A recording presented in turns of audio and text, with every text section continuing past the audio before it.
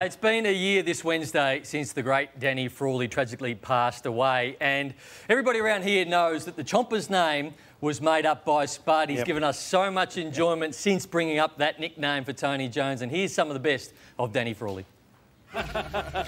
BT and Danny Frawley. Well, you're funny men, aren't you, hey? What's all this in over? You've had a bit of work over the summer month? No, the Chompers. The Chompers, mate. The Chompers and the Buffon. No, there's nothing. There they are there. A replica of Tony's Chompers. They've been worked overtime this year. And you'll notice that the new veneers he's got don't go all the way. They're just It's been a long year for you, Chompers. That's your birthday present, Tony. Happy birthday. Just forget about Grant Thomas. Come on, Bert. All right, OK, here we go. What, you reckon that's an insult there? Have a look at the size of your head. Since you lost a bit of weight, your chompers are more pronounced. almost like a skeleton-like face. All you see are these big trees, chompers. It's been a long year. Yeah. Goods has had a great year. Yeah. Your chompers have had a long year. One fell out before the show, so it's fair to say that one more show to go, Tony. Yeah. The only problem with your mouth is that it's open too often. I'm not sure, but I'll just have a look at this time.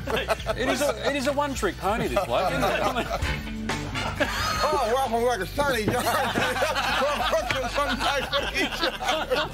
Of all the I'll tell you questions. what, though, Tony, the chompers are a good improvement. How are you, mate? The chompers are a good improvement. You had little squirrel teeth. little pincers. You reckon the Chompers are a good improvement, yeah? Yep. Yeah, I reckon Terry Wallace is too. All right, let's move on now. Right after the break, you're watching the Sunday Footy Show. Oh, boy. I tell you what, when he got onto something, he wouldn't let go. He wouldn't let go. He was so much fun, wasn't he? Oh, He was a ripper. fantastic. Hey, Damo, how many times a day did Spud call you? Oh, look, at the peak of his annoyance, Lordo, it would have been a dozen times. It was a minimum of 3 every single day. And look, it's not a day that still goes by without him not coming across my thoughts in some way. And I know that happens to a lot of people. And clearly, when this day does come, thoughts are clearly with Anita, Chelsea, Danielle, and Keely. Absolutely. He was a great man, and sadly, in such a short space of time, he did give us some great performances.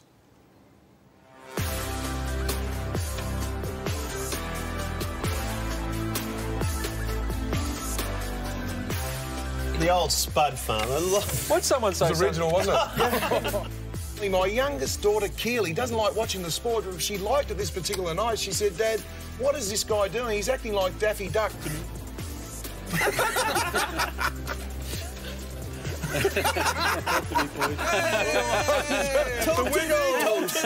Do you have a show on Channel 9 News where you don't perform so well? I think you're a good newsreader, but some nights you're a bit dusty.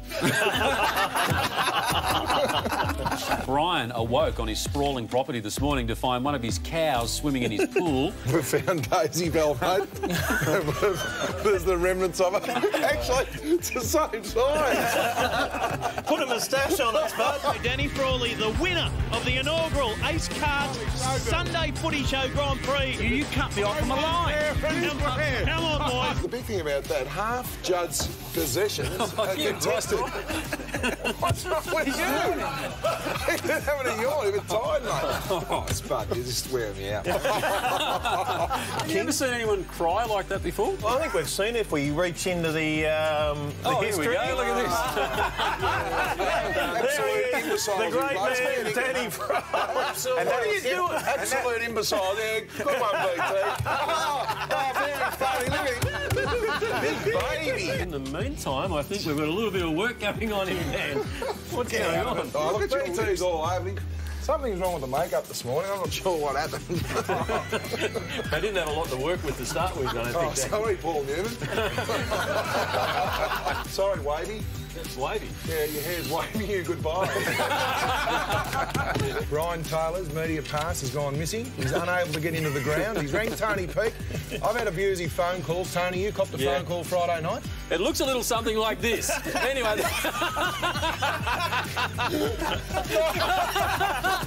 You organised that?